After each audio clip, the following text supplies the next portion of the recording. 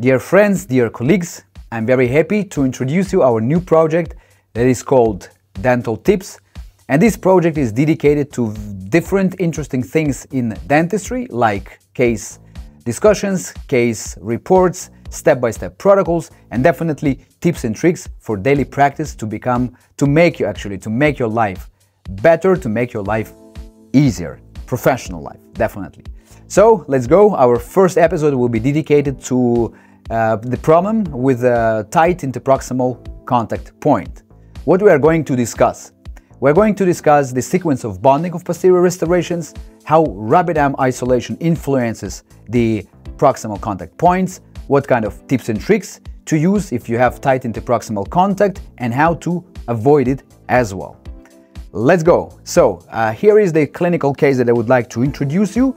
And before I will play the video, I would like to mention few tips that will be useful. So tip number one is dedicated to the sequence of the cementation process. When we deal with the posterior teeth and we need to bond overlays or crowns, there are two sequences that we usually use in our protocols. So the sequence number one that is easier for interproximal contact fights, let's say, when you start with the mesial side and you go progressively to the distal side. For example, you start with the first premolar, then you do second premolar, then you do first molar, and then you finish with the second molar. In this case, if you have any problems with interproximal contact, you will need to fight with only one distal interproximal contact, and that's easier.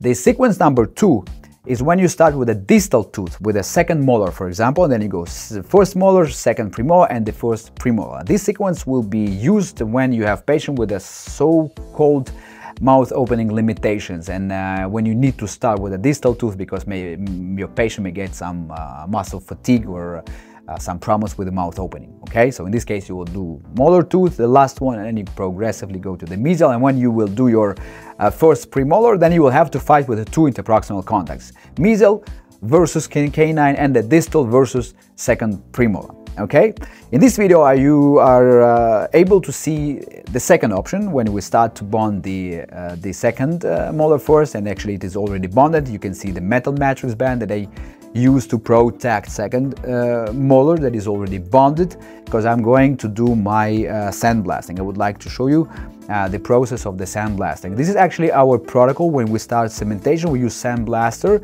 aluminum oxide 27 microns to clean up everything and to increase some bonding strength to enamel. Okay, so after that process, we do very important step: dry fit, try in. Dry fit control with the rubber-dam, because when you place rubber-dam, you will always have some problems with interproximal contact, because the rubber-dam itself is pretty tight and you have some pressure from the clamp, pressure from the rubber-dam membrane, and definitely you may get some micro movements of the patient's teeth.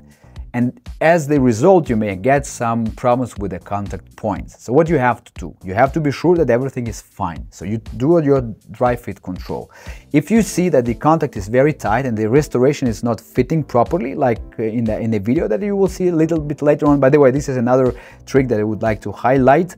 When we make the rubber-dam isolation and cement patients and cement restorations of the patient's teeth, we perforate rubber-dam for all teeth that will have to be bonded, like second molar, first molar, second premolar, first premolar, canine, maybe some incisors, and so on and so on. Okay, but I do not expose all the teeth. I expose only teeth that I'm bonding right now, and the tooth that is already bonded before that. Okay, why I do that? Because I don't need to protect adjacent teeth that are not getting their restorations before against the sandblasting, against cementation, against bonding, and so on and so on. So I get much more clean procedure and no problems with the adjacent teeth actually. And these perforations that are ready for their teeth, we can seal with liquid dam, for example, with any kind of cheap flowable composite. Okay, so this is one of the tips that I'm sharing with you during this discussion.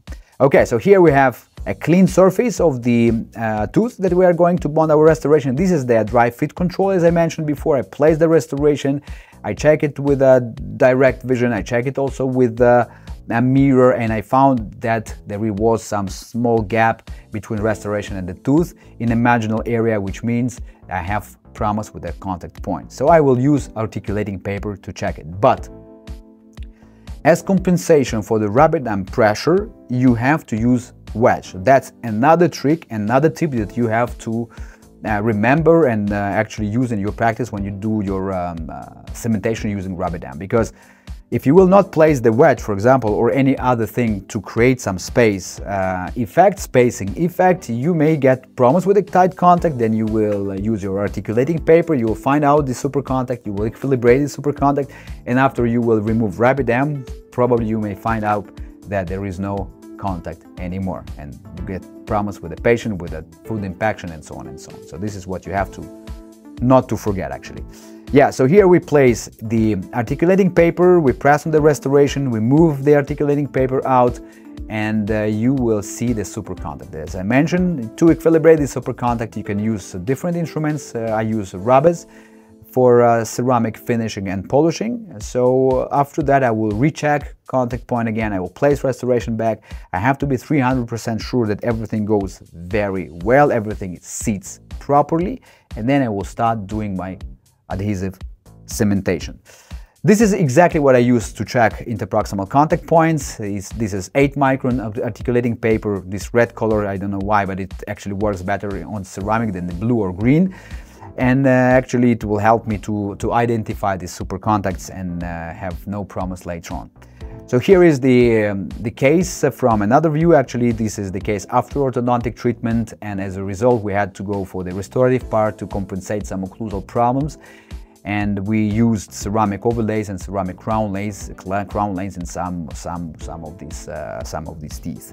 And this is straight after a cementation. Okay, so I hope that this information and tips that I actually shared will be useful for you and will help you to avoid some kind of problems in your daily practice, or you will know how to compensate these problems, how to fight with these problems, how to get your best results.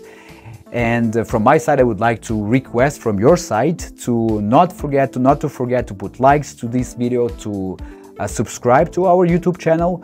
That will give possibility of other colleagues to see this video, and actually that will be your contribution in dental education as well. Okay, so keep in touch. In our next series we will be speaking about other interesting topics and tips and tricks. Be strong and may the dental force be with you.